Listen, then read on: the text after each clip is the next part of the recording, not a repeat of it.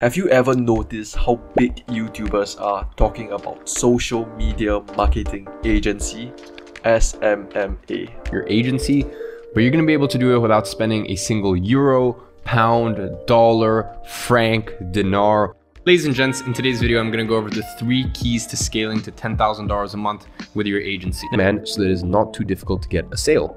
And for fulfillment, we want something that is easy to fulfill. And have you even wondered stepping into the SMMA world without any experiences and even making a mark, earning 10k per month, 20k per month, or even like Iman, 1 million a year? So with lots of curiosity, I've decided to step into the SMMA world myself to see what it has to offer.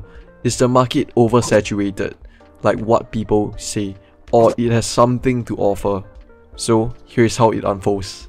So today is day 1 of me starting a SMMA agency, and to me today is just laying down the foundation, like creating the company name.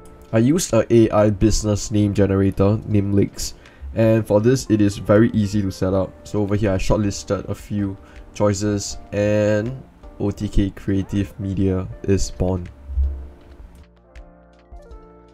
Creating the logo. So I'm using App Logo to help me generate a logo, and it is extremely easy to set up and it is free. The quality is not being jeopardized at all, and I would say that all of them is pretty good. So after that, you are given 4 different folders, and here is the final result. Setting up the Google Workspace. I'm using Business Starter, which cost me about $10 a month. Giving my agency a business name to use and hopefully to get .com domain. And this is one extremely important tip that most YouTubers talk about, which is getting yourself a professional email domain. Ideally one with .com. Yes. I got my .com domain via Namecheap and it cost me $12 a year. That's all for day 1. If you guys have any opinion, suggestions, or even feedback on how my new company, how my new agency is being designed, or where do you think that it can be improved, it can be made better, please share it in the comment section below. Thank you. Now head on to day 2. For day 2, it's time to generate some leads. So for leads, there are actually a lot of space for us to explore, but I have decided to generate most of my leads from LinkedIn. So I'm using Apollo since it is the most loved GTM platform in B2B. It is widely used to research a prospect in LinkedIn, so to target the perfect contacts and accounts. So in this instance, I'm looking for job titles of the following. In Singapore, email status, remember to check verify and guest. Final step, just click access email. It will be saved under saved. So this is how I clean the data. I include company, industry, prospect name, title, email, and the first email date, first follow-up date, and the second follow-up date. After I have extracted the contacts from LinkedIn and after I clean all my data, it's time to reach out to people. So I used to work in the influencer marketing agency, and here is the best tips that they have for cold emailing. So first, send out 3 emails total to every client, and for each email the interval would be 3 days, meaning you send the first email, wait for 3 days and send the second email, wait for 3 more days and send out the final email. So the first email is a brief introduction of what your company is about, what's your name, and what you are able to provide in a very surface level. Second up, follow-up. This would be just a very easy follow-up, just to make sure that they are not missing the first message. So for the third one is you have to carry a very strong hook. So for this, I've decided to give a free video editing. So once you are set, send out 85 emails per day just to prevent you getting cancelled or blocked, just to stay safe. So for day 3, I've decided to add in a touch of professionalism into my email by adding deck and meanwhile preparing PowerPoint slides to pitch to potential clients. So this is a cover page, and I introduce why Shorts is the highest engagement right now. So over here I explain the difference between our agency and a typical agency. So for the retainer model, I have 3 different hierarchies. So this is the first one, second one, and the third one, which is the final one.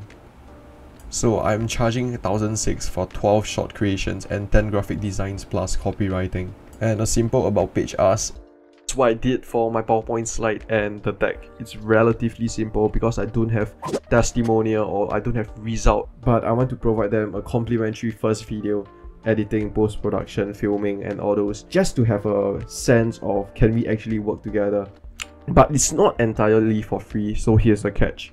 So as you guys can see in the retainer earlier, 12 videos for 1,006 for a 3 months retainer. So let's say if they loved the first video and they decide to sign on the retainer, we just have to provide the 11 videos because the first one is included in the package itself. So it's not really FOC. It's just a way to understand your client's preferences and needs. So if you guys want to know whether this is a waste of time or it's an effective strategy to capture your client's attention and potentially securing a deal, please leave in the comment section below and like for more, and I will just post out any updates that I have. Day 4 and day 5, I would say that is a test of patience. And I've received quite a number of responses in my inbox, and this is how I have responded to them. If you guys think that there is a better way on how to reply them, please leave in the comment section below.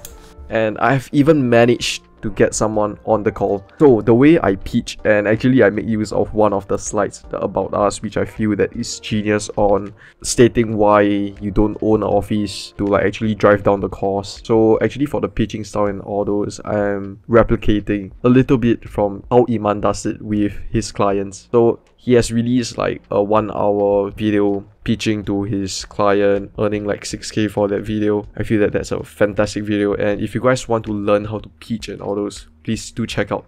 I will leave in the description below. So here's the call highlights. How are you doing? Are you okay? Have you eaten lunch? And yeah, crazy weather, super hot. Yes. Yeah, I have a call booked 45 minutes later. So how does this call like normally works, right? Is I will just ask you a few questions to have like a mutual understanding whether like we are good fit to work together, and like if I think you are good fit, then I will proceed on with the remaining of the pitch. Is it okay with you guys? Like what are like some of the challenges that you guys face? Currently, we would like to have some video shooting for some of our brands also, because actually we are doing in a group level. So we are taking care of the social. So like, okay, how I would explain like a typical marketing agency is they don't dare to like say, hey, money back if my quality is not good. Yeah, because like they outsource to someone eventually they have to pay that someone for the work to come back. So like impossible you just take the work to go back, then after that ask them to like redo and all those, difficult for the quality control. So what we are offering for the same price, but then increase in 50% for the short creation and 50% increase in the graphic design. Debating should we spend like 3 to 4k or not to like own an office? Then talent wise, I don't think we will need talent to involve with. Usually 我亲自下阵 I will be the sometimes if you don't mind we can do like a bit of voiceover. Then after that, so what do you guys think? Do you think I can close the deal with the way I pitch, or how can I improve? Please share it in the description below. I didn't manage to close them on the call itself, and they told me to like propose to them by sending them an email of my content ideas that I have, and stay tuned.